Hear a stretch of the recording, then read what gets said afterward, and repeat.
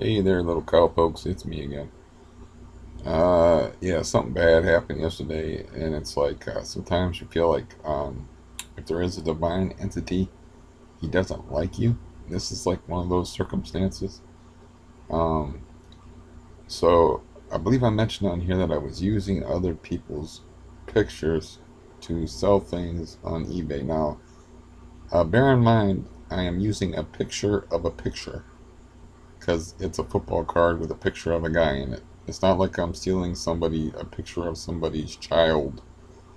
It's like I can see why they have these laws against that. But apparently, I broke a law. And I just didn't break eBay policy. I broke a law because I was like looking into it, and I'm like, okay, this is against the law. Apparently, it's called intellectual property theft to take somebody's picture, post it as your own, which I really didn't do. I just posted it on an ad and didn't say that it was mine or was a stock photo. I just didn't say anything about it. But anyways, this is what happened. Now the particular card that caused me the problem is numbered uh, 6 of 10 is the card I have. This other card is numbered 2 of 10. Uh, out of the, I've had 35 views on this ad before I sold it. 10 of the views were probably me, checking in on it.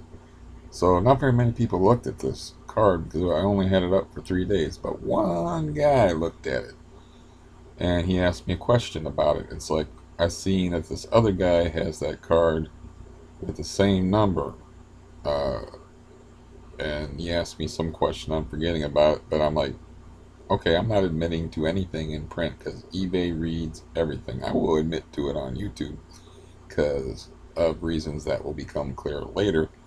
But I'm not writing anything in print because I had a dispute with a guy on eBay over a guitar that he screwed me over on because he described it like completely inaccurately, and I started swearing at him. And eBay didn't look at the facts, even though the guy admitted in our conversation that he lied to me. They just looked at me be swearing and being impolite, and then they sided with him, and I didn't get my money back. So I was like, well, you got to be polite, I guess. And eBay reads whatever you write on eBay. If you use eBay, uh, yeah, Big Brother is watching. So, anyways, I didn't write anything back to this guy who asked me this question. This idiot, who was apparently bored, stupid, or a troublemaker, or pot stirrer, or just an asshole, goes to the guy that's selling the card who I stole the picture from and rats me out to him. So the guy sends me an email and says, I see that you used my picture. What is the, and there's been some concerns over it. It's one guy. There's been some concerns over it. It's like, what is the number on your card? It's like, does it really matter what the number is? I mean, does it matter if you buy 2 out of 10 or a 6 out of 10? I think the 10 part is the important part. So, and then he has his picture, and then he has a copy of my ad, even though my ad is expired. Now, this feels a little bit like extortion, but I'm like, I cannot afford to get kicked off of eBay because I have thousands and thousands of dollars worth of cars to sell, and I don't sell anywhere but eBay. I'd have to go on to another format I'm not familiar with, and I have like 2,000, not like exactly 2,663 feedbacks on eBay and 100% rating. So, that carries some weight to it because people look at that stuff. And it's like, I can't afford to get kicked off eBay. I'm like, I'll probably, just smooth this over with this guy cause just by buying his fucking card. So I bought the card, $80, and, it's like, and I didn't say nothing to the dude. I just bought the card. It's like, because I'm not admitting anything in print on eBay. This is something that I deserve a serious dunce cap for but the computer never works like this. eBay never works like this. It always gives you a fail-safe. It always says, are you sure you want to do this? Are you sure you want, even if you're just leaving like a negative feedback on somebody, it's like, are you sure you want to do this? Are you sure? There's always like a second step to the initial click. So I was curious, wanting to get more information. So it says, is there a problem with this photo violating eBay regulations or something like that? It says, click here. And so I clicked there. And instead of like giving me another page with some information, I just read myself out. I just turned myself in. It's like, your complaint has been sent. And I'm like, how can I undo this? And I'm reading and I'm like, can't undo it, dude. You just turned yourself in. I'm like, I can't believe I just did that. I just made this like much worse. Because now like eBay will be investigating it. I could get my account suspended, because it's like one of the more serious violations you could do on eBay besides maybe try to sell drugs. And it's like, yeah, I'm laughing about it because it's so stupid that I actually ratted myself out after being very careful about not saying anything. I just told eBay that somebody's using pictures illegally, and it's me. So I'm like, okay, now what do I do? And I'm like, oh, I'll talk to the guy. It's like, I should like prepare for this, but I don't know. Just I'm a spontaneous type of cat. I wasn't even planning on talking to y'all about it because it's kind of it because it makes me look like an idiot. Maybe I don't know. But anyways, so I write the guy and I'm like, I'm sorry, if it caused you any inconvenience. I'm a new seller on eBay. I had no idea what I'm doing. It's like I see people use stock photos all the time. I had no idea that the numbers would even be visible in the photograph, and I uh, just some more stuff, and basically like I'm sorry and like super polite. And I like threw in some like kiss ass to eBay because I know they're gonna monitor that. And I'm like, I had no intention of violating eBay's regulations. I'm just, you know, I read up on it and like actual advice from a lawyer, and they were like, just your best defense is like ignorance. And I'm like, so I can do ignorance. So I'm laughing about it, but I haven't really eaten a solid meal since this happened because this is like a serious thing. I mean, I have thousands and thousands of dollars worth of cards to sell. I have two auctions going off this weekend. If I get suspended from eBay, I got a serious fucking problem. And once you get suspended, it's like you have to talk to a bunch of I read up on it, of course. You have to talk to a bunch of eBay representatives, plead your case, and it's like, it's not just the eBay violation, it's the problem. It's an actually considered a criminal act in the social media age. Like, because I guess people steal people's Facebook photos and people are dumb enough to post pictures of their kids on the internet and stuff like that. But I mean, this is just a damn football card. It's a picture of a guy in a football uniform. That it's a picture of a picture. So it's a, why is this a big deal? So the guy wrote me back and he said it really wasn't even that big a deal to me, or whatever. But I'm not sure what'll come of it, if anything will come of it, or what, But it's like it's got me stressed out yesterday. I just took 3 Valium, which is my normal day, but I took 2 at once. I was only planning on taking 2 Valium yesterday, but after I did all that shit, I took 2 at once. And it took me a while to have an appetite to eat. Um, and I haven't eaten anything today because, like CRPS, if you get emotionally upset, you get physically sick, as I may have mentioned a few times on here. So it's like, but I'm going to get that guy back because that guy is just a meddlesome a-hole that did that. I know who did it. I know a way to get him back if I'm not kicked off of eBay. And I'm going to do it. And, it's pretty basic. I mean, he won't be watching this anyway, so I'll tell you how I do it. They sell on eBay. They have only 58 sales. I am going to trash their feedback rating by buying like 3 or 4 things off from small ticket items and then giving them negatives on all of them, and then their feedback rating will drop from 100 to like in the 80s or in the 70s. I'm not going to do the math. And they're going to have to sell a lot of shit to get that eBay rating back up to a reasonable level. And I feel like they deserve that shit, because why do you even care? Why are you ratting me out to somebody? What difference does it make? I mean, the only thing the guy that actually owned the picture uh, said was, I guess the guy wanted a card with number 2, not a number 6 on it. He couldn't figure it out either. In other words, he's like, I don't understand what's going on here. I understand exactly what's going on here.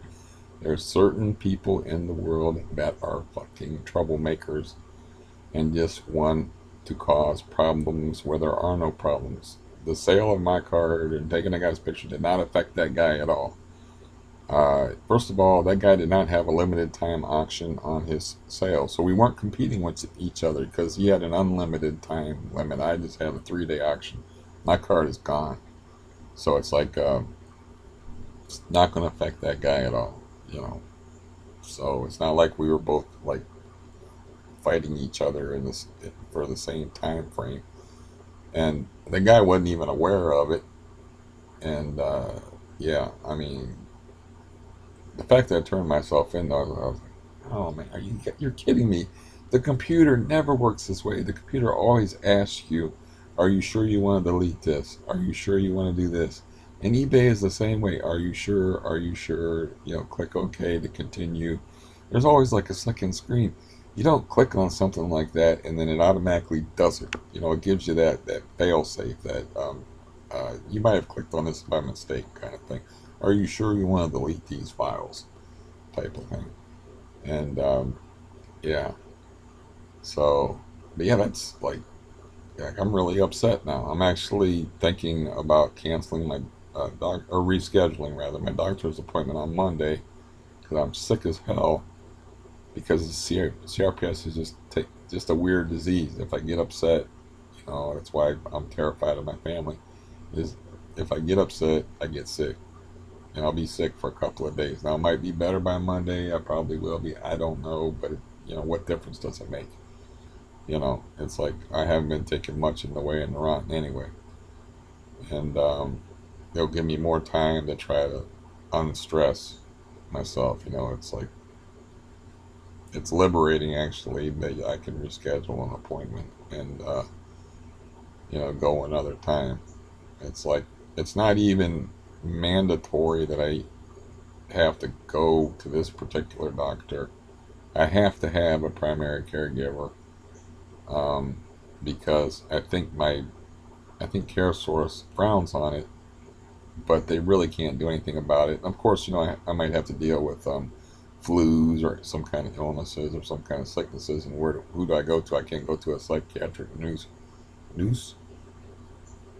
Freudian slip perhaps. I can't go to a psychiatric nurse.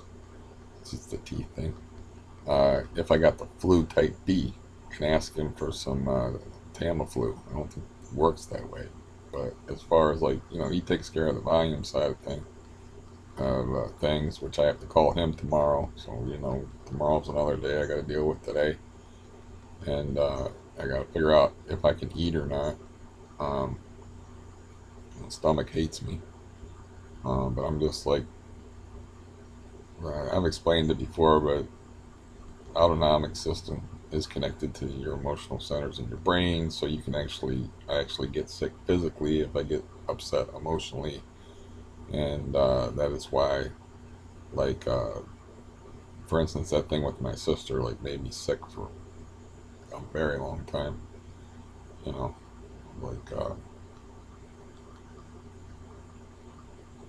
something like this. I might be better tonight. It's like something like I think I actually have a video on here of my brother was being a dick to me the night, literally 10 hours before I had to go in and get a radioactive isotope injected into me and have a 6-hour test which wasn't even necessary anyway. And but the point is like he made me upset because he's like acting like an asshole to me and not being supportive. And so I got sick, and sometimes I'm sick for like 24 hours. Sometimes it'll be like 48 hours. I'll just like feel awful. Um, that's why I try to keep calm and on an even keel. And I seem like even Steven on here is like that's just the way I gotta be. Because if I get upset, if I get too mad about things, that's why this place has been a disaster for me. Sorry about that weird cadence I got in there. That's why this place has been a fucking disaster for me, is because it's been nothing but emotional upset in this place for years. It's one damn thing or another. It's been kind of stable now. The only thing I really have to deal with is Stampy, but uh, I've had crack dealers, domestic violence, and meth operations, and all this like upsetting stuff to deal with. And correspondingly, my health is. That's why I try not to think about my landlord too much because those thoughts never end well. Um, and why we aren't ever gonna like he, I was thinking last night because I was like, well, my rent's coming up in November. I should just pay my rent for the whole winter. I wonder if he's gonna try to drop off Christmas cookies again. You know, he's a delusional dude. And it's like uh, just ignore him or like tell him I got diabetes or something or can't. I don't know. I just had that dumb thought. It's like, I wonder if this guy's going to try to actually drop off Christmas cookies. But I was upset enough. Like last night, I felt this. That's the sting of being alone. Is like when you're emotionally upset, you want somebody to talk to. You know, and I'm like, who can I talk to? Well, I can't call that guy in Florida that never upsets me because he's got to go to bed at like 8 o'clock at night, and he's probably eating dinner right now. So I can't call him. He's about the only safe guy I can call.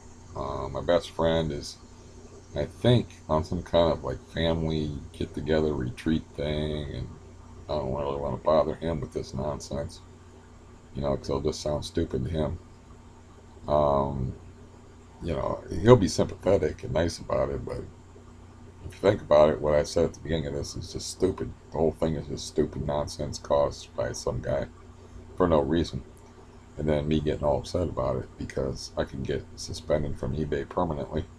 Um, and then well, I could call, nope, can't call that person. And then I was like, I haven't talked to, shit. I haven't talked to, I just don't like talking bad about people. But I haven't talked to this guy for a while. It's like I've been trying to call him. I can't haven't able to get a hold of him. I'll call him. So I get on the phone and I'm like, oh, it's been a while. I thought I'd give you a call. And I was like, yeah, I could use a little emotional support right now. And he was like, yeah. So he just basically listens to. It's like talking to a wall. He just listens to you talk until you're done, and then we talk about something else. There's no concern expressed or questions asked. He's just like eating potato chips and watching TV. That's the image I got in my head. Or like playing video games. It's like just waiting for the noise to stop. It's like people. I find this anyway. It's like when you're talking to somebody, like my aid worker comes in here and she says she's got a heart thing. People like to be asked questions about their problems. They like somebody to show an interest. Now, if that other person happens to be a family member or somebody that you've known your whole life, it's kind of like expected, like for them to express concern or be like, "Oh, that's terrible. That sucks. I wonder why that guy did that. He's an asshole." Do the whole thing where like, they're on your side and the other person is the bad person, or just anything. I'll take anything. Okay, I'll take bread and water. I'm hungry. I need a little something. Um, Nothing. you know. So we have our usual conversation, which is I enjoy those conversations. But that's like they had cut him off. He hadn't talked to anybody for a while either, so I had to cut him off. And I think he would have went on for some time after that. But yeah, that's when you feel alone the most. It's like when you're upset like that, you just want to like have somebody like either side with you and be like, God, other you guy's a jerk, or ask some questions about it, or tell you it's going to be all right, even if who the hell knows how this is going to go, or anything. Just not stony silence. You feel like you're talking to a wall, describing the whole thing to him. You know, you get nothing. And in fairness to him, I don't know if I gave him like appropriate pauses, like for him to ask questions or whatever.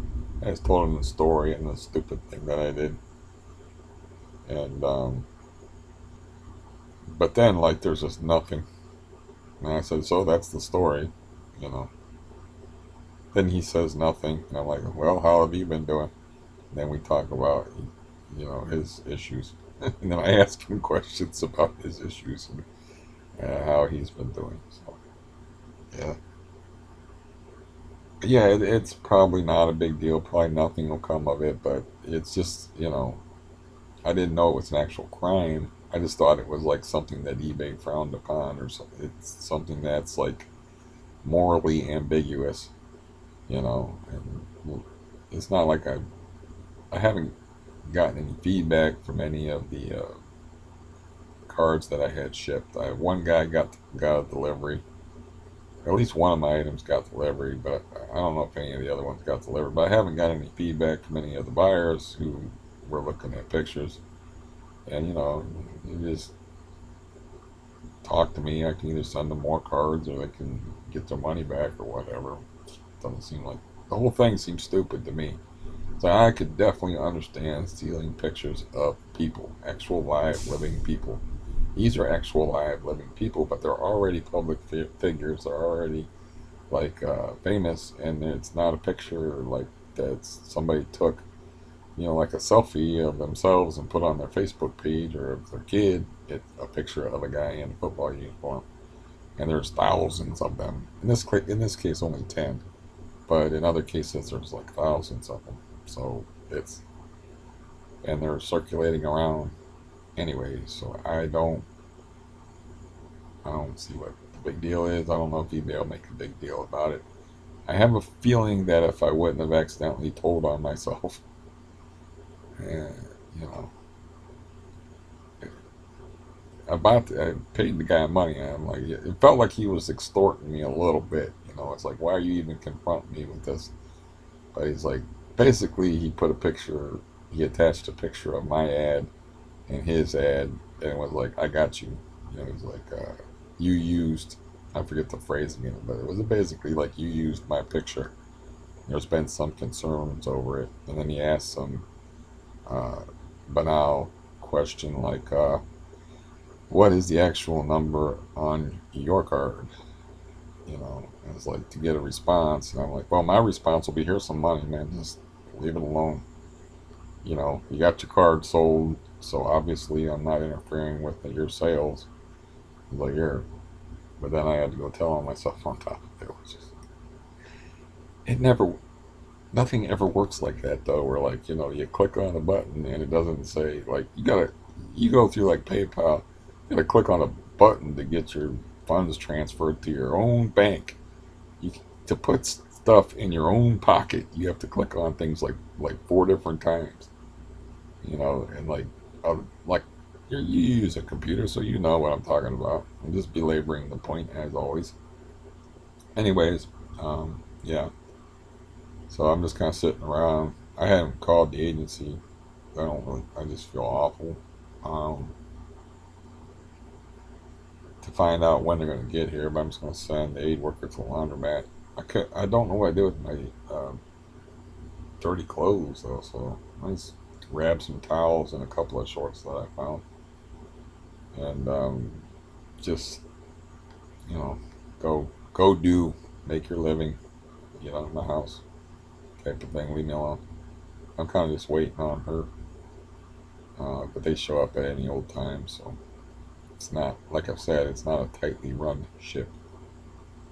But yeah, it's got a bellyache that won't quit, and you know, I actually am thinking about rescheduling the doctor's appointment and asking if that's a problem. You know, just because I feel like my stress level's too high. I mean, I will pay that guy back for this, and he won't know it's what. He won't remember me or what it's over, and I've already like confessed to eBay. eBay's already aware of my crime, so he got nothing on me. That's one thing about it. So when I trash his feedback, um, yeah, there ain't nothing you can do about it. So, but man, you shouldn't go around making trouble for people. It's none of his business. Doesn't matter anyway, and it's none of his business. You know, it's the business of that guy. But he asked me, he noticed the disparity that there can't be two of the same card because it's numbered. They both have the number two on them.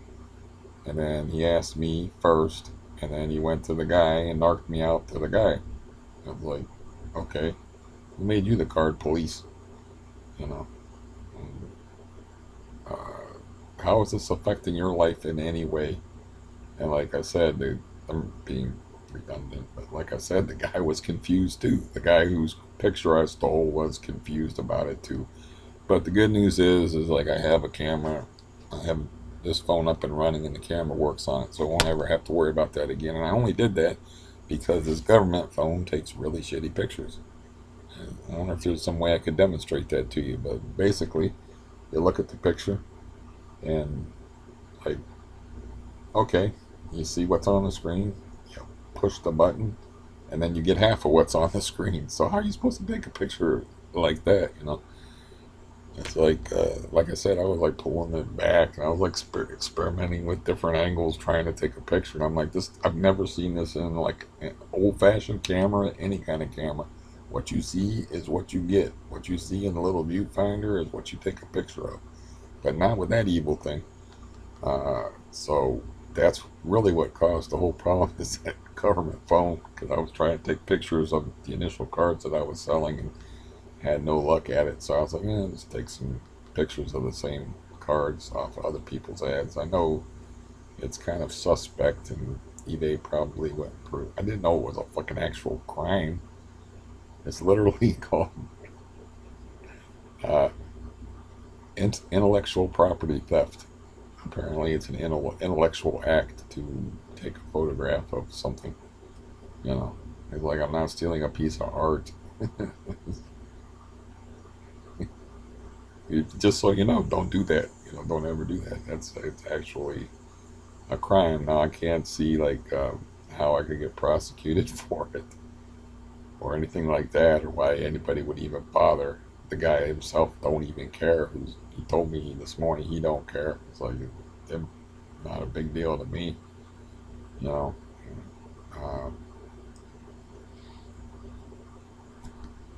so yeah, I wonder what they would do. They probably like fine you some money. I have to look up the penalty for that.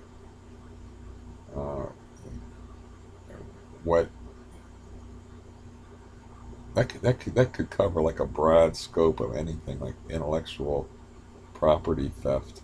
You know, like stealing, plagiarizing somebody's work, who's an author or a columnist or a writer. Um, you know, to what um, Led Zeppelin did to Willie Dixon and didn't give him any credit, so Willie Dixon sued Led Zeppelin, and Led Zeppelin settled with him out of court. You know, like I'm thinking it's all like set up for the realm of art. You know, not for the realm of taking pictures of football cards. So, yeah. Yeah, this is like just how CRPS is. It's weird. It makes you sick when you get upset. I was very upset yesterday because like it's still a real possibility that I could get suspended off of eBay for violating their. Now that I turned myself in, especially, um, I was like very upset about it. It's like I was very mad at the dude that caused me the trouble because I know it's just one guy. Uh, and then like at first the guy was very vague and he said like there's been some concerns expressed, and then in the second email he wrote me, he said I guess the guy. So of course I already knew it was just one guy. He said apparently the guy wanted to buy a card with a certain number on it. You know, it's like no, the guy's just a dick, just a troublemaker. But yeah, it's a dumb life, isn't it? Life is stupid. Uh, yeah, something like that can like cause you to not be able to eat for like 24 hours, make you sick. And CRPS is very weird though. It's very very weird to see. It's something I've never been able to like convince my family of. You know that like look man, if you like fuck with my head emotionally, you're fucking with my body physically. You're gonna make me sick. You know, it's like giving me the flu. It's like I've tried to explain it to them like many times. But yeah, they're gonna do what they're gonna do, and yeah, I explained that to my sister way before, you know, way before like we parted ways, and she just kept acting however she wanted to act. You know, it's like I'm not asking for much, just like and asking you to be like a whole different person. And so it's like just I don't know, just understand. It's kind of like you know when you're walking around somebody that's got like a injured foot, you're a little more careful than you're like walking around somebody that's got two healthy feet. Just, you know, just be a little more careful um, about the things you say and do. Like, don't hang up on somebody when they're waiting for a diagnosis to see if they have rheumatoid arthritis. And I'm not asking for a whole lot. I'm not asking you to be a different person. I'm asking you just to be a little more, be a little careful, you know. And the benzo thing, like heightened all that too, because you get benzo sensitivity, like emotionally, which you know about. And so like, oh yeah, that just that made things even worse. And yeah, I'm not a lucky person, man. It's like probably 25 people looked at this ad I had up, and one of them just decided to go behind my back, narc me out to the guy, this, and cause me all that trouble. Out of 25 people, you know, I could understand if there was like hundreds of views out of it, but usually you can throw a rock in a crowd, and yeah, you're not gonna hit an asshole. Usually, I don't know why. I don't have. I wanted a quick analogy that would come to me that made sense, but that's all I got. I mean, usually you take 25 people and you throw a rock, and you're gonna hit somebody that's not going to be the type of person that just starts trouble for absolutely nothing but their own entertainment and just because they're bored. Because that had to be the only reason why the dude, you know, did that. Maybe he got mad because I didn't answer his question, but I wasn't going to confess to any malfeasance in print. But a lot of questions go unanswered on eBay because I don't know, people have lives, so they don't get back to you right away. You know, you know there's actually people that have jobs and stuff that sell stuff on eBay as well, or like buy stuff on eBay, and you can't expect like an immediate response out of anybody anyway. This guy didn't hear from me like within 24 hours, so he just decided to knock me out. It's just weird. It's like I never understand people. I do understand that this is the kind of thing that's bound to happen to me because, yeah, this is the pattern of my life. Is like I don't have good luck. I understand this, and hopefully I'll feel better tomorrow. And you know, I'm leaning towards like rescheduling that appointment, um, just because like my stress level's too high, and I got this new thing to deal with, that to worry about, which is, since I have generalized anxiety, it's like, I know it's not the end of the world that I'm going to have to sit on these mountains of cards and like I'll lose. There's a timing thing where you have to sell at certain times, so like maybe get reinstated at the, after the cards are like lower in value or whatever. It's not the end of the world. I mean, I know that. It's just like it's not like I'm gonna go hungry or like get thrown out of my house or anything like that, or I'm not gonna have enough money to live on or exist on. But it's just I can't help the way I am, I guess, with the anxiety thing and the emotional rawness and all that. It comes along with having a pain generating disease and being benzo dependent, which is part of the package. But yeah, I don't really have nothing else to talk about. Um, just weird, it's just totally unexpected. I wasn't planning on just keep stealing people's pictures. I just did it because I didn't have a camera. Now I got a camera. It's like, yeah, it's like I don't even, uh, I don't even know what to say about it. It's just so dumb. It's like, yeah, okay, there's people in the streets like burning down buildings and shooting each other, and like, why are you dicking around on eBay making trouble for people? It's like, why is this a big deal? Like, uh, there's actually National Guards actually being called out. I think in Kenosha, is that in Washington? I don't know. The name of the place is Kenosha. Um, there's like civil unrest, COVID thing going on, unemployment, all this madness going on, and like people are worried about somebody copying a picture of a card, which is a picture of a picture. It's not even just a straight up picture. It's a picture of a card, which is a guy's picture. So yeah, um, yeah, I don't know.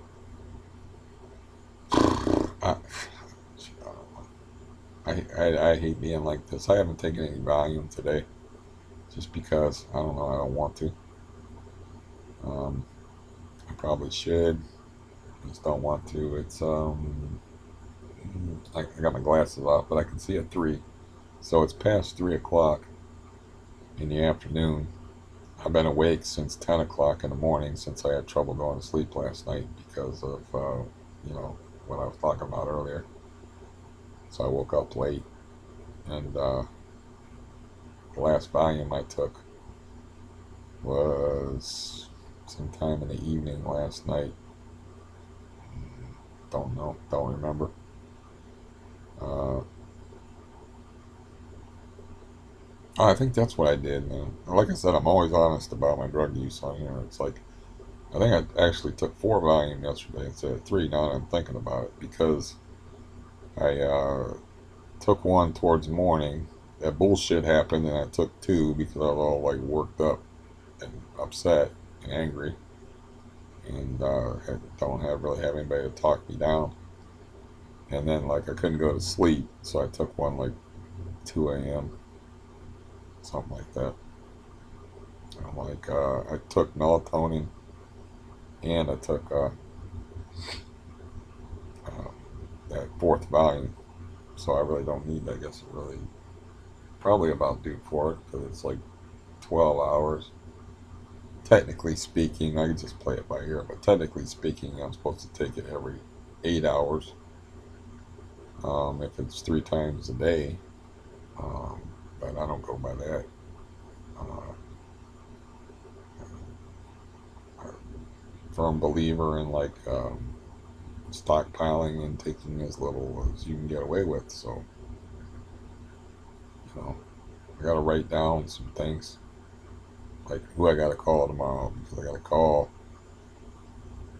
They want to call the doctor's office at least and see about rescheduling my appointment, and then call transportation service and tell them that I'm not going to go. And I got to call my psychiatric nurse and tell them that I need a refill on these pills over here. Why are those stupid things? I don't know. Usually they're hanging around here somewhere, but I was just going to show you. I need a refill. There's like 40 in there or something like that. But always stockpile. Never trust the medical community. I mean, even now, you know, there's no trust between me and the medical community that could ever develop. That relationship is as fractured as the relationship with me and my landlord. There ain't no fixing it. So yeah, I have to call because my next appointment with the guy is on the 15th. So, you know, I obviously have enough pills to make it to the 15th, but I want to get as many pills as possible to stockpile in case, like, I don't know, this guy murdered somebody and gets caught for murder or whatever. Um, and then I got no doctor. I got no psychiatric nurse to prescribe me the shit. Um,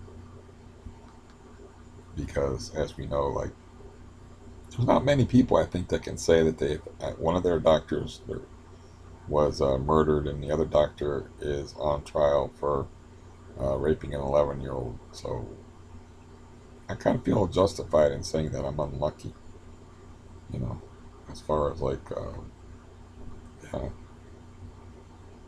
in general. Um, yeah, but I should do that, you know, since I'm not feeling well and my head's a bit messed up. Is write a list.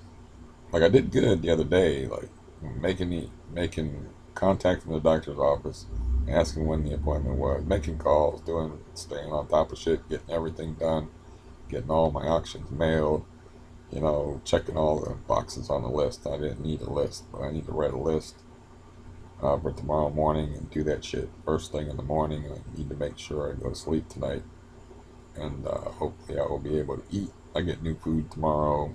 I have some food here left over. I'm not like run short as I was last week, and yeah,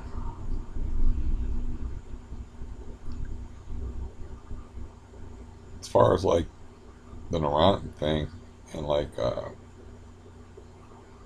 wanting to get that doctor's appointment in so I can get Neurontin or whatever, it's like, I'm not, I'm not really worried about that, you know.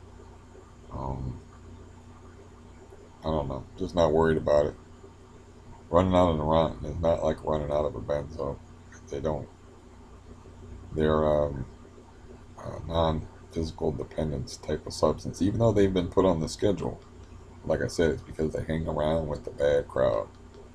Because they're a potentiator, they intensify the effect of benzodiazepines and opiates, which are on the schedule. So they are now a scheduled substance, and this is a recent development within the last 6 months that they have been put on the schedule um, of naughty, nasty drugs.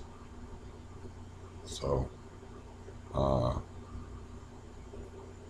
taking that into consideration, there's no guarantee that the guy would prescribe the crap for me anyway. And I was getting by without taking it when I was exercising and lifting weights and being more active. So, you know, I have hopes in that regard of getting back and doing that. And I just had a really bad day yesterday. But, like, to top it all off, like, did not throw my cat out. He missed the litter box by a mile. This whole place was reeking so bad. He's the foulest creature imaginable. And it's like, so I end my day by having to clean up cat shit. And literally cleaned it up, and the smell just did not leave. Because this is just a big hallway, except for this bedroom. It's like I got the big room, I got the kitchen area, and then it runs back past the kitchen area to a bathroom. So it's just a big hallway. So the stench did not leave, and he don't want to seem to want to leave the house. I'm kind of questioning his overall all health, and I threw him out last night though. He didn't really want to go, but it's not cold yet. I won't do that in the wintertime. Since, like I said, he's showing those signs of age. But I was like, yeah, this is a perfect topper to this day. Is the cat utterly missing the litter box, and like I opened the bedroom door and come out, and I'm like, oh my god, what did you do? You know. I'm sorry about that if you made a weird noise. Uh,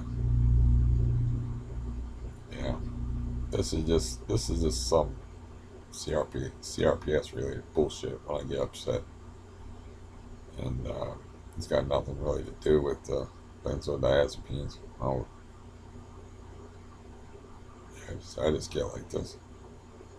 Yeah, it's one of the reasons why I'm cautious with getting involved with people on the internet. Like sometimes people would want to correspond with me or talk to me on the phone or whatever. And it's like, yeah, I've had a couple bad instances of that where I'm like, okay. I remember talking to this one woman in the email, and she just turned and evil on me and was like, just, I don't know, yelling at me basically in the email. And I'm like, oh, that's the end of that. But it was upsetting. Um, that was during my Xanax days too.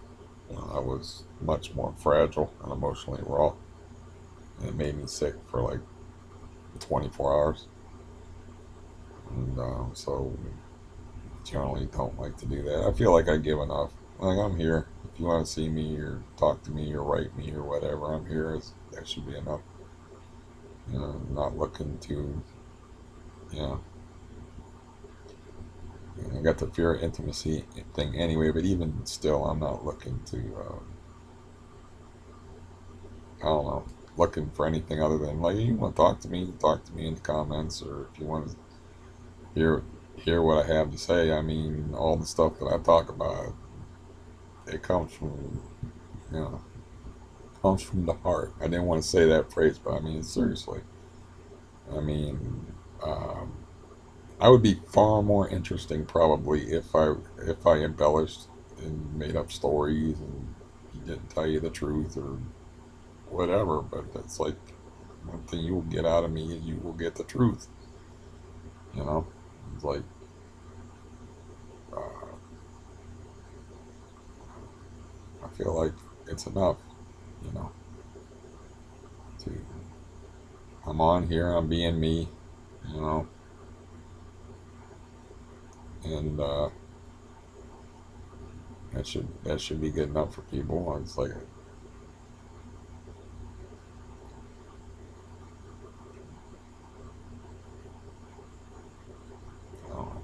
I'll just train wreck that whole thing before it goes anywhere else and start on something else. Because I am just killing time.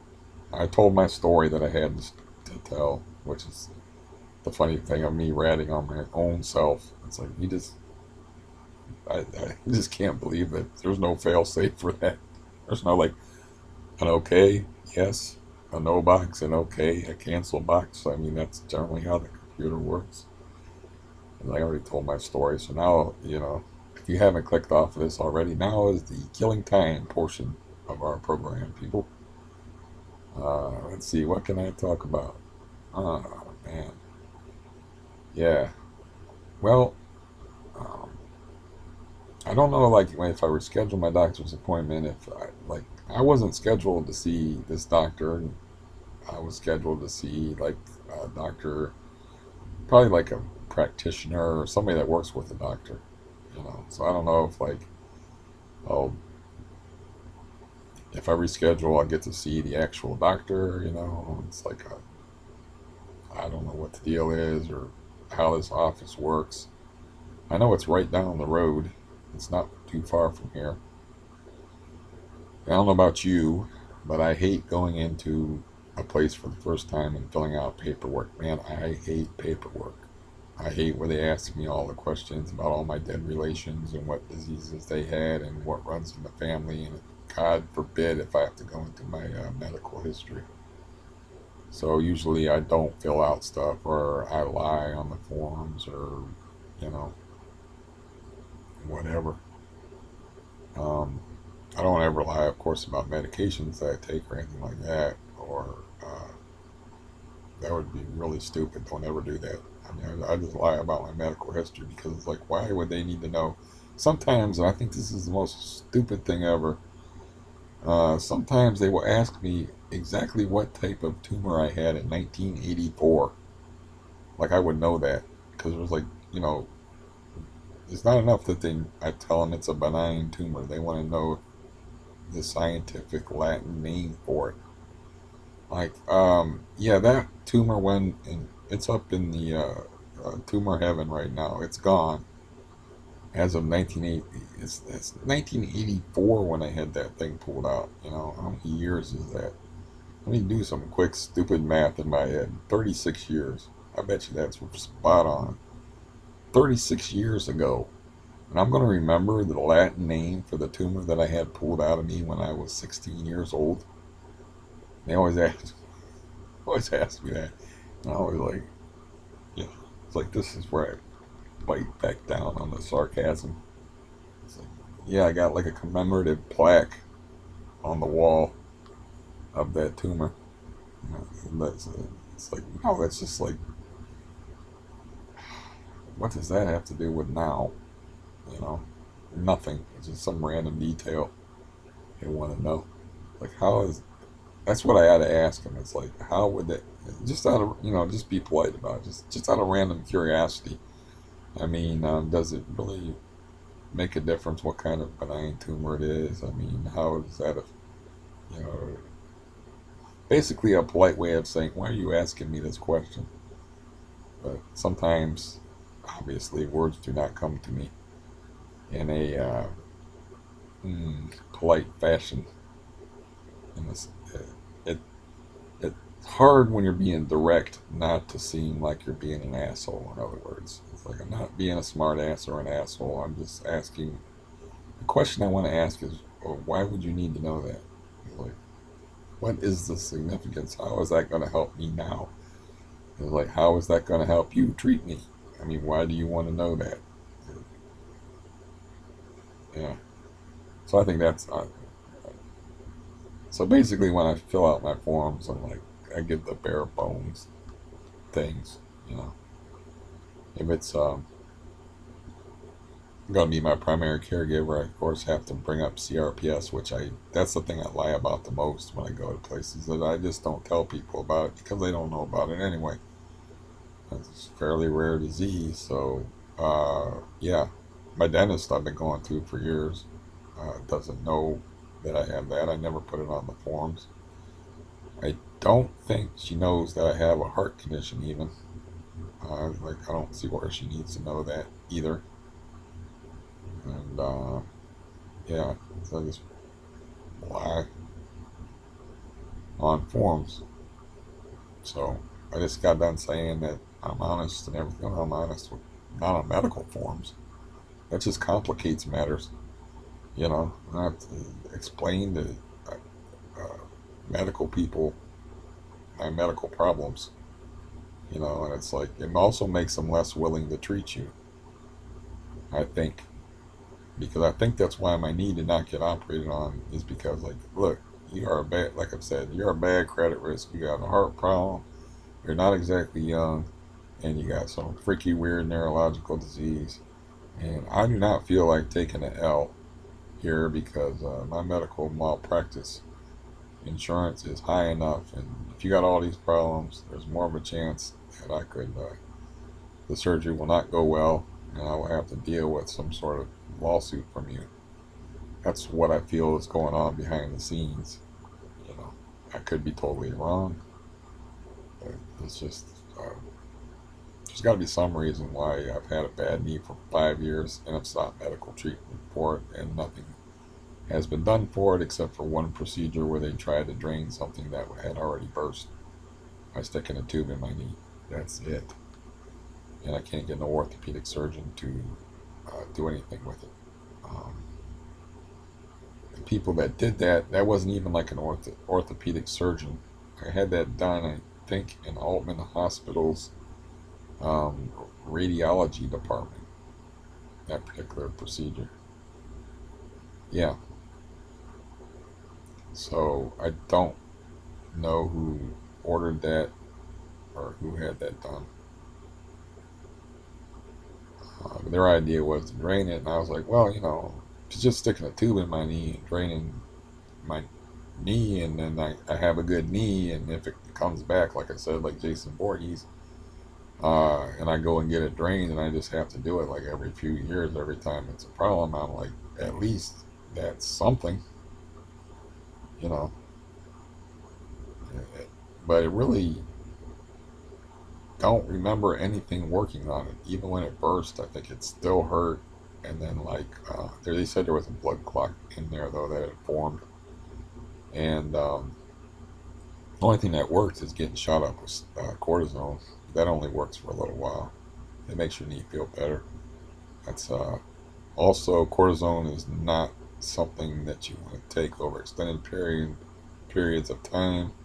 It's the reason why Sandy Koufax, the pitcher, retired early, is because he said in his press conference, he said, I don't know what having 7 cortisone shots a day does to you in the long term, but I want to be able to hold my grandkids, because every time he pitched, he's a lefty. Every time he pitched, he said it felt like his arm was going to fall off, and then he was sticking his arm in ice buckets and ice barrels, and that he was a mess. And then everybody was mad that he retired early. Now a lot more athletes are doing that though, because back then, even Sandy freaking Koufax was not making that much money. Uh, he made probably more money off of like commercials, a brief horrendous broadcasting career. They still had the plantation system for pro athletes. I think, I'm almost positive he was pre-free agency where they started to make the big dollars. So nowadays you got the guys making the big dollars, and they'll walk off. They'll do the Sandy Koufax routine and quit after a few years, because hey, I got millions and millions of dollars, and this football stuff. I've seen old football players and the way they walk.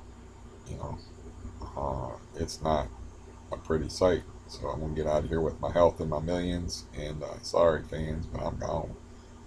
There was a guy named Megatron that played for the Lions that did that, and he quit in his prime, more or less. But his name wasn't Megatron; it was Calvin Johnson, of course. But they called it Megatron because he was just a big, giant wide receiver. And you know, really, there's not too many people to compare him to. But yeah, he quit. Like, I don't know how many years he played, but he didn't play very long. There's this other guy named Andrew Luck. He didn't push his luck by playing too long, and he just quit. These guys are just like, they're getting smart. You got the CTE thing where you get actual brain damage, literal brain damage from football, and then you got to worry about blowing out your knee and then taking all those hits and the wear and tear on your body. They're just like, hey, I'm gonna look out for number one. And, I'm getting the hell out the game with the money. I got millions. I don't need it. There are people that hang on forever, like Jerry Rice, played forever, and people that hang on past their prime because that's who they are and that's what they do, and they really either love the game or don't know what to do without it. It's like it's so much a part of their identity that they don't want to let go of it. One of my favorite sports guys of all time, Greg Maddux, they asked him when he was going to retire, and he's a pitcher, and he said, "Don't worry, the batters will let me know," and they did. In other words, I'll go out there and suck, and then I'll know that I'm done. And yeah, that's what happened. He just pitched until like he wasn't any good anymore. So uh, yeah, that happens. Where a guy just hangs on and on and hangs on, but baseball a little bit different than other sports, unless you're a pitcher with like a bad arm or something like that. Like basketball, you can get some serious injuries, and football, especially with the CTE thing, you can become like a whole different person from getting those concussions. There's a guy that got cut from the Ravens named Earl Thomas, I believe. That's a Hall of Fame level player, but he's just been acting out and having like rage issues, and the Baltimore Ravens just cut him. But it's like that's what happens to people that have too many concussions is they start to develop personality changes, and they have like a short fuse and anger issues and all kind of stuff. So he's floating around there as a free agent now, and the Browns were thinking about picking him up, but no, I don't think anybody's going to pick him up because the Ravens are a pretty tightly run ship. You know, like really a professional organization. They're like, they would not cut loose a guy of that caliber unless he has some real issues. So it might be too late for that guy. Maybe that guy should have retired early, especially playing the position that he plays, which is defensive back. You're doing a lot of hitting, and you know, concussions don't always show up. You know, uh, yeah. In other words, like they have concussion protocol now. This has only been for I don't know a couple of years, but this guy was playing when they didn't have concussion protocol. So anytime anybody takes a hit to the head and has a little bit of trouble shaking it off, or they get up slow or whatever, they put them in concussion protocol, where they like let's check you out and do some scans on you, and we're not going to let you play until we're sure you don't have a concussion. But not too long ago, that wasn't the way it was. So there's lots of guys playing with concussions, and that guy might have been one of them. So yeah, I mean, how can you blame people for like not putting themselves at risk when they've made their money? It's their life. It's their life. You know, they're the ones taking the risks. But anyways, um, yeah, I think I'm gonna drink some water or something. I don't know. It's just some more fascinating entertainment for you. Watch a man drink water.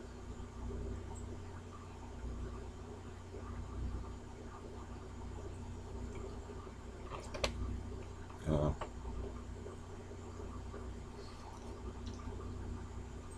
here we are. Hmm. But yeah, I don't know, man. It's like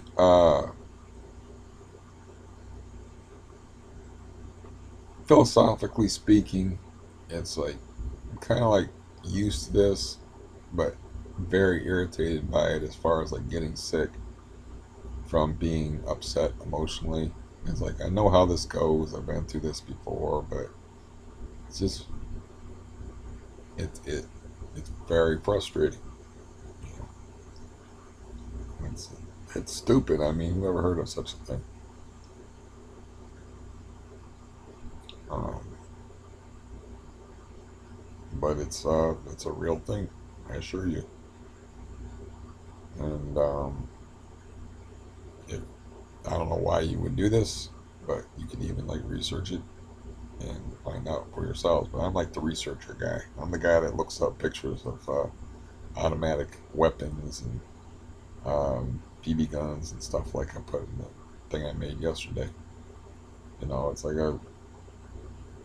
I will look into something, I will read about it, I will find out about it, and you know, like, okay, what are all these people upset about? What actually happened?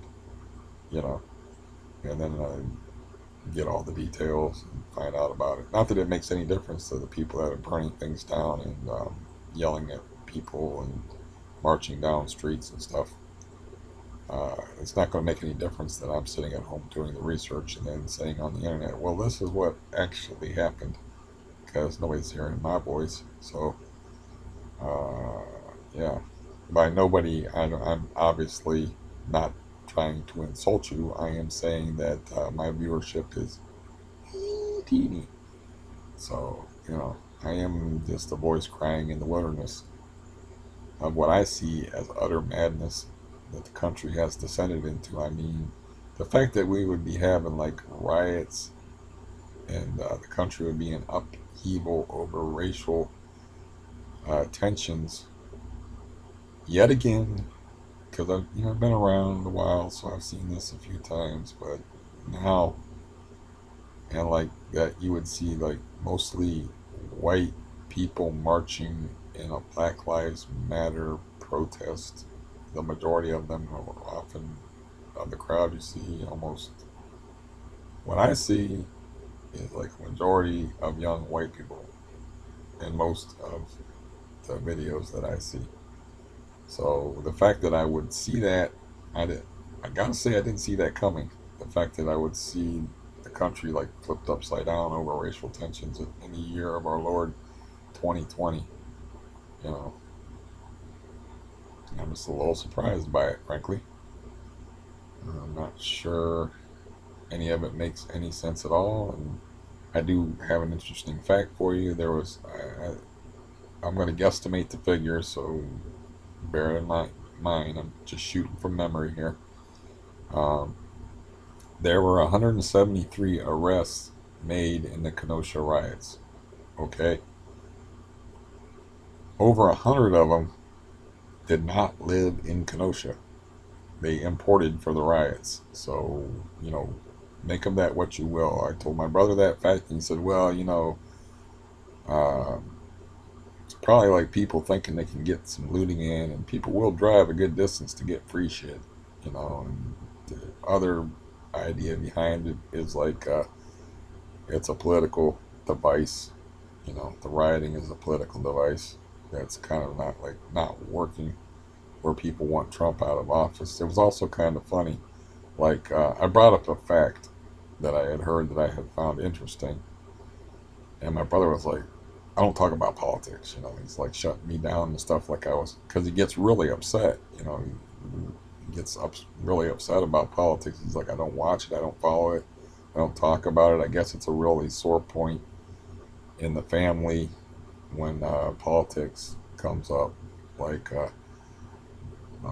you know, he's like, he thought I was going to talk about politics. So I'm like, no, I just like found this out, and this is like a verified fact, and it just happens to be about a political figure. It's like I don't even watch American news about politics, and I don't want to talk about politics. And basically, I'm telling him, calm down, take a breath, everything's going to be all right. you know, but yeah, he used to follow like politics really closely, and now he just wants absolutely nothing to do with it, to the point where I just brought up the fact that certain political figures I'm not going to name were posting bails, posting bail for protesters that were jailed. They had like a fund set up. It's almost like, don't worry, we got your back if you want to carry on in the streets type of thing. And I'm not going to name names, but I just brought that up. And he was like, right away. I think it was because, I'm going to mention some names. I think it's because he really, really hates Trump. And it was something that made the other side look bad. And he thought I was going to bring him into some discussion involving Trump, or that I was going to turn it into a pro-Trump argument. It's like, I don't care about any of that shit. I honestly do not. Like I said, I don't even watch American news. Uh, I go to Australia. I like to watch Australian news about America. It's like, yeah, or I'll watch the BBC. I watch the UK talk about us. I watch other countries talk about us. I don't watch the United States media because there's some, you know, so much bias, and there's like clear um, political war being fought through the media as well. And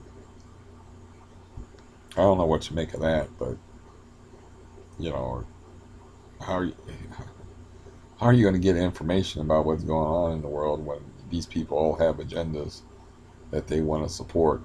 You know, and, they're gonna. You can lots of times it spills through, and you're watching it, and you're like, I can't believe what I'm seeing. You know, it's like, well, the guy will be like doing making obvious debate errors of like talking about what people are thinking. And it's like, you're talking about what this other side is thinking. It's like, this isn't news, dude. This is like speculation. Like, tell me like how many people got shot. Tell me like how many buildings got burned down. How many arrests were made. How many of them were actually from the city that the riot took place in. Don't tell me about what somebody else is thinking. Go take your Kreskin magic mind reader act somewhere else. So yeah, I, I did bail on the whole thing. And no, I am not voting this year. I do not care. I voted once. It just sets you up for jury duty. Then you have to have an excuse for jury duty. So no, I'm not voting. I'm not ashamed or proud of that fact either. I'm not voting. The one time I voted, I instantly got called in for jury duty. And it's like, that's what I get for voting is like, uh, I voted, the one time I voted against George W. Bush in 2004 because I did not like us being over in the Middle East, uh, in Afghanistan and Iraq, and I didn't like. Uh, thought it was bad for the country, and people were getting killed over it. And I had family overseas. I felt personally involved in it, and I also had opened my big mouth and said that I was going to do it, so I did it. I remember like going to the voting place and thinking, aha, there's only 5 people in line. Because I've told this before probably, and I'm boring as shit. This is just me being insecure. But the voting place was held in this place called the Polish Club. And it was on my street. But there was a voting place, so I could actually walk out, stand on my porch, and look at the Polish Club and see how crowded the voting place was. And I'll be like, not voting today. Nope, nope, still too many people. Hey, man, there's hardly any cars out there. Nobody seems to be there. Ow. Then I'd walk down because it's obviously only a few blocks away. And I was like, there's only 5 people in line ahead of me. This ain't going to take very long. 2 hours later, I had no idea how long people took the vote, how long they took in that booth, punching out their little holes in them little cards. But when I voted, I was tired of standing there for that long. I just voted for non-Bush, whoever ran against Bush, and John Kerry, I think. I just wanted the warmonger people out of office, and voted the guy that didn't start the war. So that's all I did. I didn't vote for any of the local elections or any of the local things or any of the Senate, anything. Just one punch mark. Boom. That's it. Done. So, yeah. Not voting this year. Since I got stuck talking politics, the Democrats, I'm not like a political guy, obviously, uh, but the Democrats seem to be like shooting themselves in the foot constantly. So uh, I think we're going to have 4 more years of Trump. If you don't like that, I'm sorry. But I think I'm not a political guy, so I could be wrong. But it's just like they seem to be doing everything wrong. And yeah, I think it's going to be 4 more years of Trump. Um, it is what it is. I don't understand why you can't get better candidates. You want this guy out of office, so you put Hillary Clinton up against him the first time. Uh, that's a very risky choice.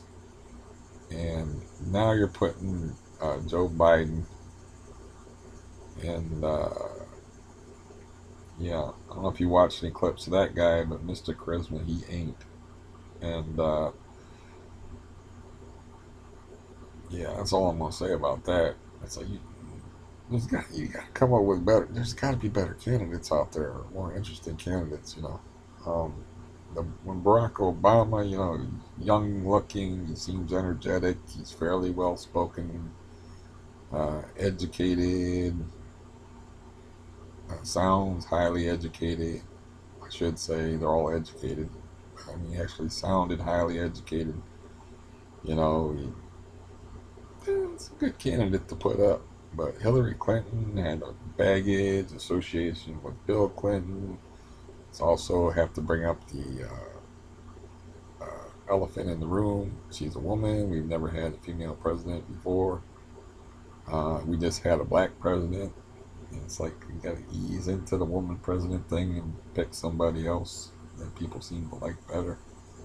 You know. Um, yeah. I mean, there's other countries that have been run by women, so the United States' time would come at some point. So, you know, yeah, I don't know. I, I, I guess this is very interesting. I don't know. Politics. I just feel like there's so much going on behind the scenes that the average Joe like myself has no clue. There's so many promises owed and so many strings being pulled, and there's so much money behind the scenes changing hands that yeah, it's like I heard I think it was Bill Hicks, uh, a political comedian that wasn't exactly one of my favorite comedians, but a fairly bright guy, that he just said that like there's your puppet over here and you got two puppets but you got one hand controlling both of them, and you feel like that hand is like a bunch of the rich, the elite, you know. It's just a puppet show put on for our entertainment, and that what's really going on behind the scenes is we have, as average people, have no idea. And it's just a show put on for us about promises made behind the scenes, like, hey man, if you kick me this money, I'll vote for this or I'll do this. And it's all like stuff that we have no knowledge of. It comes out later, like in the past with Reagan and Iran Contra and all that stuff. Um, well, that came out while he was in office, but I mean, it,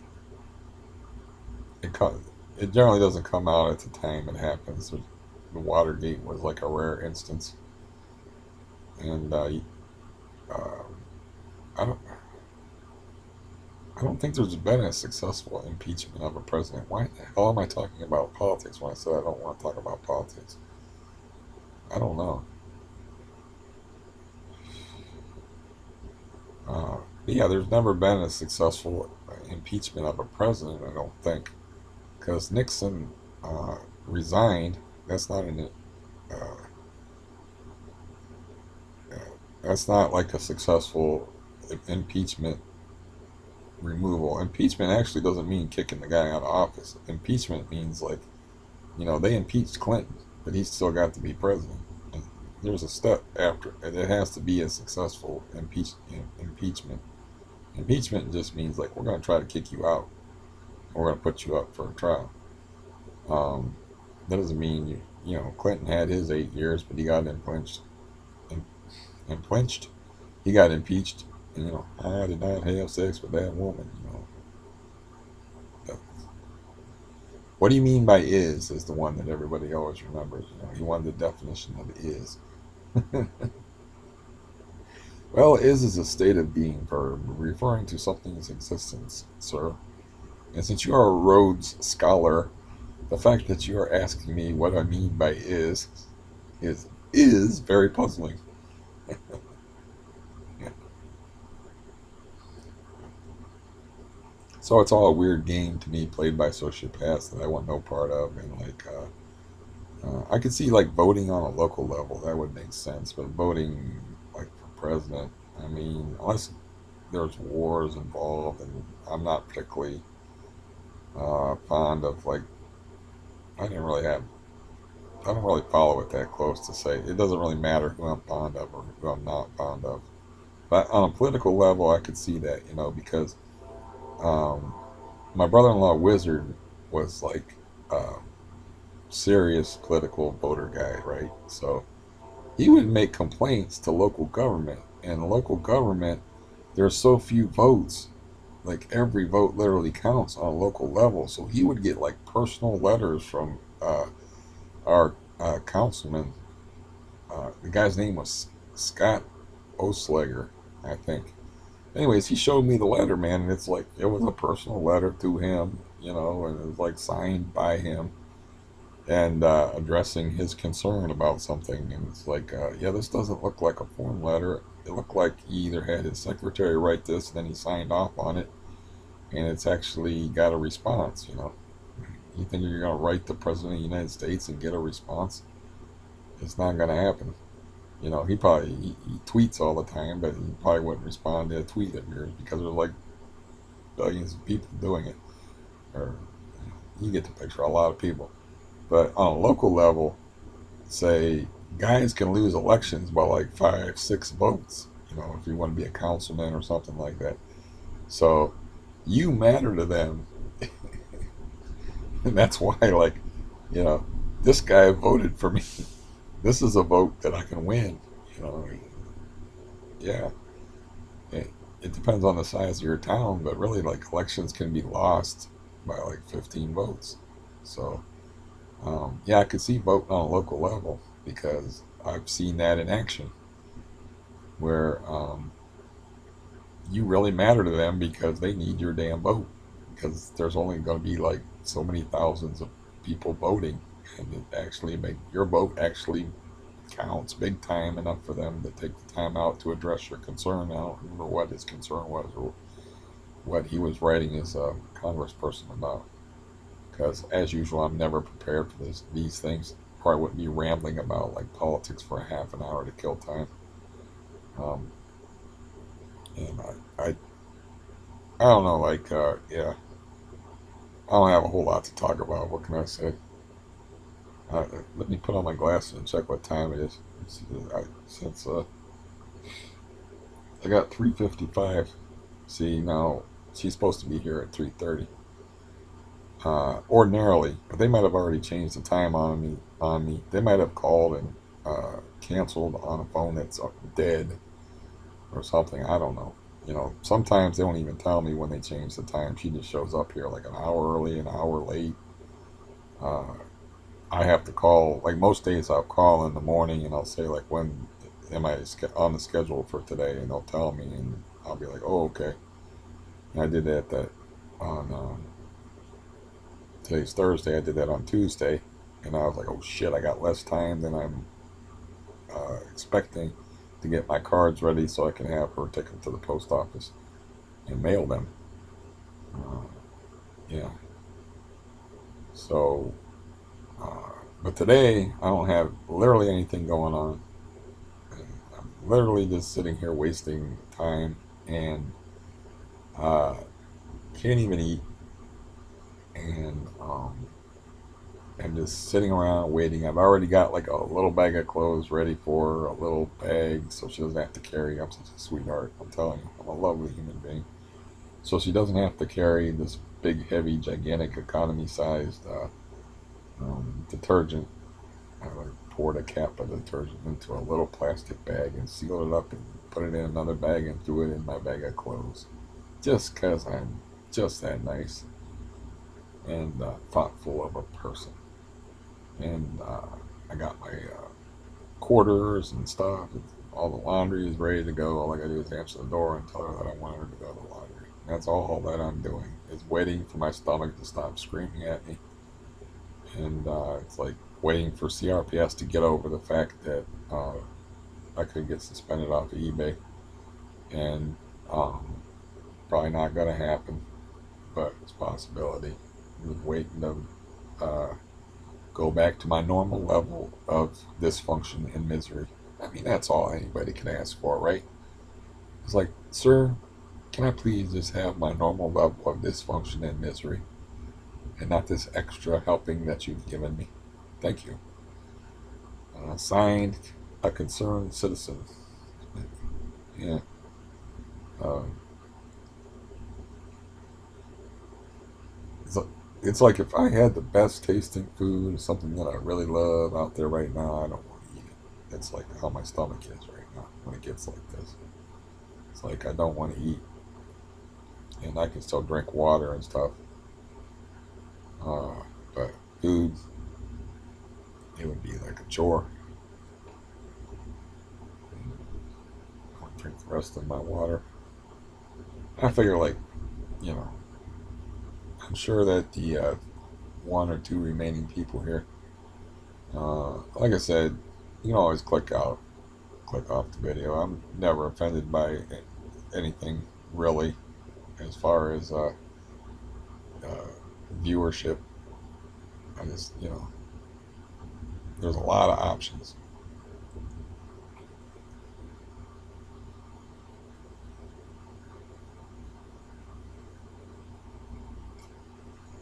Right there on the side of your screen of something interesting besides watching me. But I try to be good company, and I try to be entertaining and keep my ums to a minimum. I try to string together my words in a mellifluous and concise pattern and still convey the overall meaning therein. So I do my best, in other words. I mean, I didn't mean to talk about all that political mess that just sort of happened. Just think it's funny that my brother is like, now he's a politicophobe. Like, he's so afraid of politics. I mentioned just a random fact. I'd be like, do you know that Barack Obama played high school basketball and was on the varsity squad? And just like random fact about a political guy. And he's like, oh, no, no, not politics, no.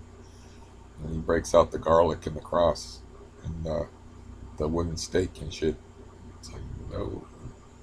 It's like, I gotta use that or a Superman reference, like I was bringing out a box of kryptonite that I had previously concealed in lead, but it's like, he can't handle it no more.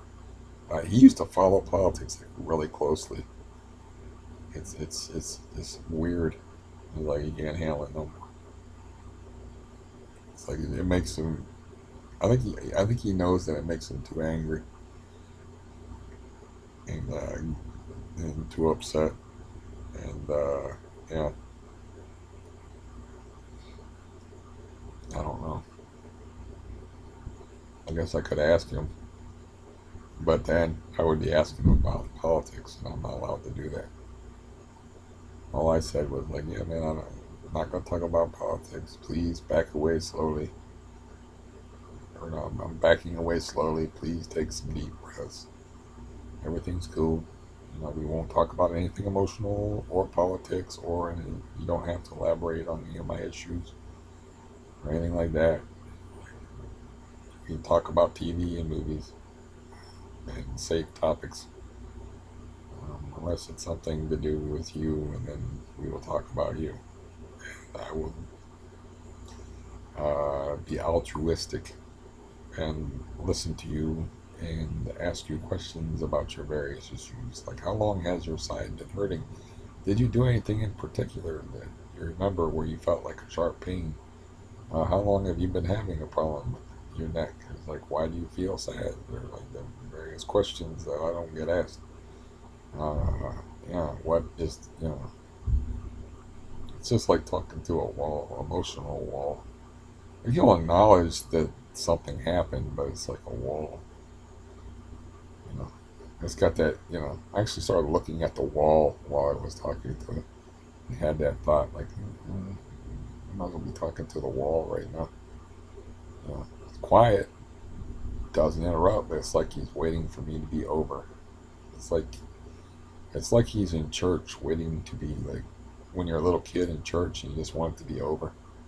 You're just waiting for that final amen to get the hell out of there. You're just waiting for the noise that's coming off of his phone to stop. And that might be just my twisted perception. I don't know. It's funny that I don't remember the Catholic Mass. All the times that I went to the Catholic Mass, I remember very little about it. So I don't remember exactly how it ended. I think it ends with music. There's like music as you leave. I seem to have images of that. You have to understand, I stopped going to church when I was 15 years old. I just told my mom I didn't want to go to church anymore. She was like, "That's cool." She didn't seem like a big deal to her. Um, so it's been 37 years since I've been to a Catholic Mass. But up until the time I was 15, I went to a Catholic school. We would go to Mass sometimes in school. You know, we went to like in the church so much that one time a kid broke into the Eucharist box that they keep the little wafers. I don't know if they still do that. The wafer thing, this is the body of Christ thing, and he started eating them. Like, he started eating them like they were cookies. Uh, and why he would do that, I don't know, but he said they tasted bad. And I was like, well, of course, you've tasted them before. Why did you even do that? I wanted to get extra holy and eat all these wafers. You know, I wanted to be like a Super Mario power up. I wish I could make a video game reference, but I don't like video games. I was like, yeah, well, I'm powering up. I'm eating like extra health boxes. You people probably, the three people that are watching this probably don't play video games either. But yeah, I got like a video game thing going on in my head now. I can't get rid of it. It's like I'm a kid eating a whole bunch of Eucharist, thinking like, now I'll be unstoppable. I will be super holy. I don't know, but I have very few memories of that. But I do remember one time, like only for special occasions. It's very unsanitary, by the way, but that you'd have the body of Christ, and then you'd have the blood of Christ, which is wine. They'd always do the body of Christ, but you didn't get the blood except for on special occasions. But it would be like watered down wine that the police, the priest blessed. So I'm like 5 rows back in the church and whatever, and I go up and I get my sip of wine, and I sit back and I can almost see the kid's face, but he turns to the other kid and he's in the third row and I'm in the fifth row, and he's like, "I'm backwashed in the wine." I was like, "You bastard." You spit it back. Backwashed in the wine. You know what backwashed is? I don't know why I felt the need to explain. It was like there was somebody scratching their head, like, what does he mean by backwashed? Yeah. Yeah, those are the kids that don't really belong in church. They're really not buying into the whole thing anyway, so they really don't need to be there. It's not. Yeah, the kids that are breaking in and eating the wafers, breaking into the rectory in the church where they store the box of unblessed Eucharists and chomping them down like cookies. And the kids that backwash in the wine are probably the ones like me at 15 that shouldn't be going to church, you know. And I never liked it. And then they drop down the kneeler thing. You kneel for part of the Catholic church thing, and a lot of it is like, "May the Lord be with you, and also with you." See, it's coming back to me. Lift up your heart. We lift them up unto the Lord. And there'd be like the priest would say, it's like a call and response thing. And then like there was always the homily, I think it's called, where it's like it was a break in the action, where like they had the rituals and the prayers everybody said together. They were all like a set pattern. But then the priest would give his like sermon, I don't know. I said homily. I don't know if that's the same thing. But he would give his sermon, and that would be his little speech that he worked on that was supposed to inspire and stuff. And lots of times he would like quote uh, like one line of scripture and then talk about it for like a half an hour. Uh, those I don't remember at all. I just remember this. You sat some of the times, you stood some of the times. I think you had to stand up when you were doing the singing parts. They'd want you to sing a hymn. You'd sat down when you were doing the, of course, during the sermon, and then you kneeled for part of it, but I don't know why. Um, I think the kneeling part was so you could be in the prayer position. I don't know. I don't remember. Yeah, I really don't remember. Um, it'll come back to me probably later on when I'm off camera. And I'll be like, yeah, this is how this always goes. Maybe I should do a couple of takes and give you your money's worth. I mean, give you that quality entertainment, that polished, like, instead of like watching a guy wade through his faded memories from when he was a kid. But I backwashed it. Wine. It was pretty good. Um, I don't know why they broke out. They only broke out the wine sometimes. It was very unsanitary because you're all drinking from the same cup. You know, like I said, that kid could have had like coronavirus. You know, I know it's new. They even call it Nobel or Nobel or whatever, or some word meaning new,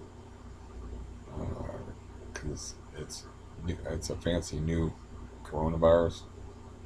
But say the kid had the flu or something like that, or just you didn't even backwash in the wine. But say somebody has the flu and they're the first guy to drink out of the same cup, and everybody in the church is exposed to the flu. And he's going to church specifically with the flu to get cured from the flu. But what really happens is he's just giving it to everybody else because misery loves company. He's like, "Oh, you're sick too? I feel better." You know what? Going to church did make me feel better. So yeah. Um, I suppose I was tempted to check the time again. I suppose it kind of defeats the purpose of me helping you kill time on here, talking if I keep checking the time. It's like watching a movie. Have you ever like watched a movie and you're like, you're really not into it if you're like checking the time? like, like, how long have I been watching this movie? So I was talking about this really great movie called Blue Ruin, which sometimes you watch a movie and you're just like in it. You're just totally absorbed in the movie. It's like you're like living the movie. And like I had that experience with this movie, but I walked into it and I had no idea what it was or what it was about. And it's kind of an obscure movie. It's just called Blue Ruin, and I'm not going to tell you anything about it in case you want to watch it because it's much better if you don't know uh, what's going on in the movie. But yeah, and then there's other movies. There's that movies like that where like time is suspended. That you're just like your attention is you're just wrapped up in this movie. And it's like those are special because there's not too many movies that can do that and make you like forget time. But if there's actually movies where you're looking at the time or you're playing with the computer or you're thinking about something other than the movie, it's probably not a top-notch movie. You know, it's not serving the purpose. And I'm saying this because me referencing how long I have been on here, not helpful to my overall content. It's not about quality. It's about distraction. And, since I can't do any fancy tricks, I used to be able to do this, have independent eye movement.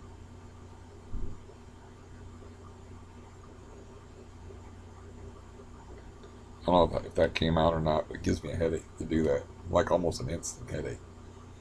I used to be able to do that like really well. Like make, I don't know if I accomplished it or not, but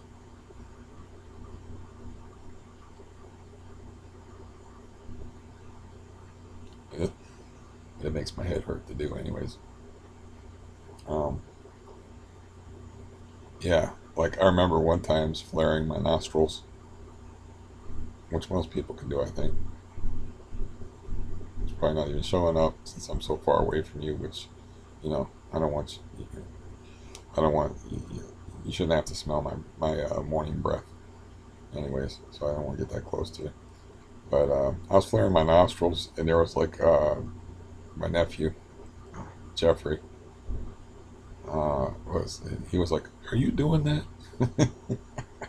I laughed my ass off. No, man, I'm not the one moving my own nostrils. He was serious. He was just like a 3-year-old or something like that. Never saw anybody do it before. He asked me, "Are you doing that?" It's the wind. I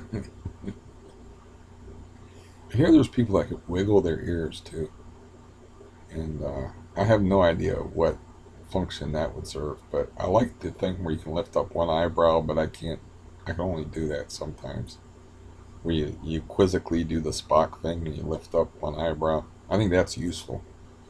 You know, I think that's a cool thing to be able to do. I should practice that more. Nobody really, you're not really conveying any meaning by making your eyes go one way and keeping one eye crossed and making an eye go over here. It's not useful.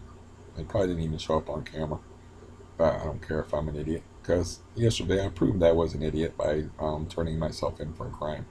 So, yeah. Yeah. Um, hmm. What would you like to talk about? Do you have anything in particular?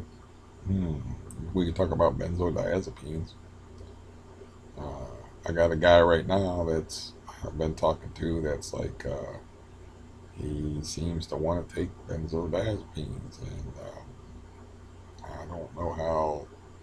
I don't want to do the forbidden fruit thing and say, "Thou shalt not take, thou shalt not eateth of the tree of the benzodiazepine," because you know I don't know how to convince somebody that being chemically dependent on something is a bad idea, or like maybe show them a video of somebody with akathisia, I think is the term, where you're shaking, or bring up the fact that I don't know, the withdrawals could kill you, or but it's like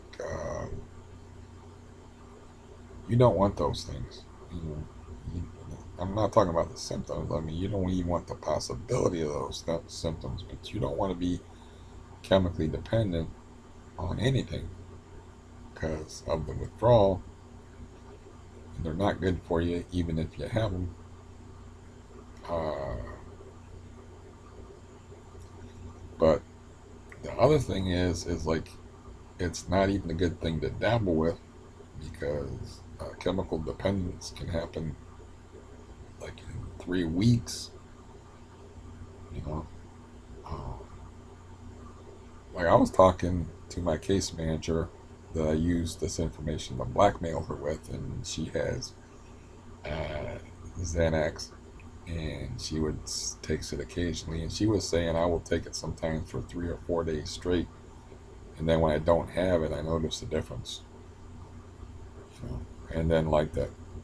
By blackmailing her, I mean that one day she was wanting to yell at the aid workers that the aid worker that was saying that she told me that they weren't supposed to be doing work. She was wanting to yell at the aid worker for not doing work, and I could not dissuade her until I said, "Yeah, I've just been having a lot of Xanax issues. Like with that edginess you get. I'm talking. We talked about this before." Then suddenly, she's like, "Well, how about tomorrow? Tomorrow be okay?" And I changed her tune completely because it's like, "You're being a bad girl. You're not supposed to be taking drugs. And you told me some stuff you probably shouldn't have told me." I think I can stop with the sing-songy voice thing now. But yeah, that's one of the things that irritated me about this woman that I'm still waiting on. I'm about to give up on. call the agency. Is like I, that was her first time coming here, and I protected her from an ass chewing for not doing housework, because I was like, I told her that, and I explained to her, like, I didn't want her yelling at you for something that other people didn't do. And then she ends up needing yelled at. But you can't have them like yelled at for future crimes. In retrospect, I should just let her head. Went ahead and turned my case manager. She might have had like a on Xanax day where you're all edgy and mean too. It might have really got ugly. Just like, I bet you she would have done my housework then and just turned her loose on her. And like, I just didn't want to see that. I didn't want to be a part of that. I felt like it was undeserved. It's like, this is the first time this person was coming here, but my caseworker for our case manager for Care Source was like a rabid Wolverine. You know, she was like, look, I got to come over there anywhere. I want to talk to the people. I want to be there. I want to see that they're doing their job. We're the people that hired them, you know, and they answer to us. You know, she was like that. And I was like, man, I don't need no drama, man. I don't want no drama. So I found a way out of it. But as far as like dissuading somebody from taking certain drugs, I mean, I don't know. I don't know how you do that. I mean, it's not a killer. It just messes your head up. So maybe you're like less aware of the pain. That's not really a painkiller, I don't think. You know, I don't think that's the purpose of like a painkiller. Maybe it is. Maybe that's, do you know? Maybe that's how painkillers work. It's like they just dull your awareness of the pain, and that's what I don't even know how painkillers work. Now that I'm thinking about it, I want to research something. I mean, do they just change your awareness of the pain, and the pain is still running amok? And it's just a matter of your changing your mental state, or do they actually do something in the area that the pain is coming from? Like when you get a headache and you take aspirin, why does aspirin work? Why don't I know these things? Why am I looking up like MK-177 tactical air rifles over riots and stuff, and not looking up this type of information?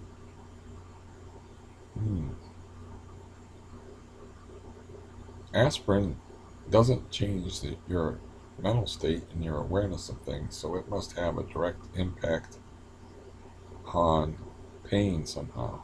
But then you get into chemistry, and I don't know about you, but I can't deal with no chemistry, man. When they start talking about chemistry, I did not take chemistry in school. I don't understand it, you know.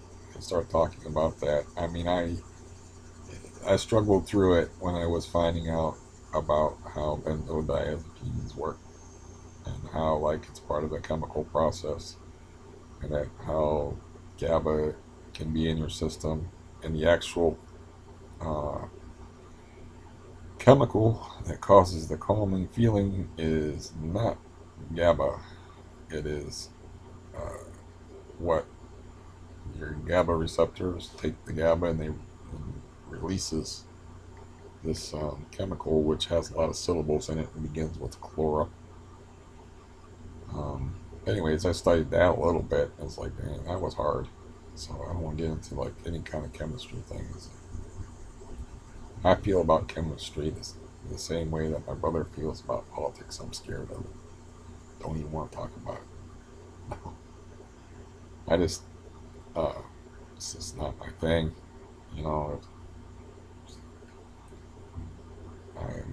I am a ninth grade dropout. Never had no chemistry class. I can follow some of what they're saying. Like I said, I studied enough to understand the GABA uptake process, the receptor thing, how benzodiazepines bond to receptors. The receptors become dependent on the benzodiazepine, and they do not function properly, and then you feel like jumping out of a window. That part of it I got. Um, but that's like a common misconception that I've heard people spout on the internet. Is like the GABA is the calming. No, the GABA is not the calming substance. It is something that goes to a receptor, and then the receptor releases this other substance, which I will look up and I will write down for you in the um, description box. But this is getting ridiculous now, waiting on this woman that's never ever gonna come. I mean, we had a date and she's just standing me up. This is horrible. I mean, I'm such a nice guy and a sweetheart too, and I got a box of chocolates. I was gonna buy her dinner and everything. I'm all dressed up. She's not even showing up. It's horrible.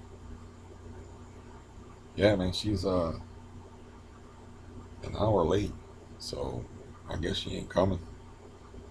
If she's coming, I don't know.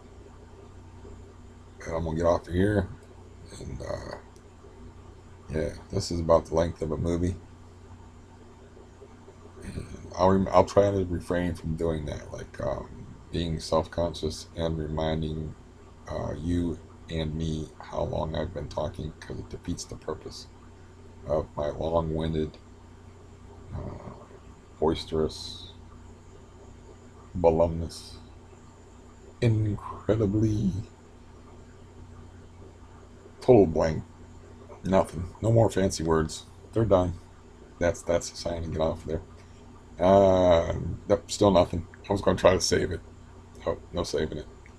Oh man, I've noticed I got to shave more when I get older. That's another like bad thing about getting older.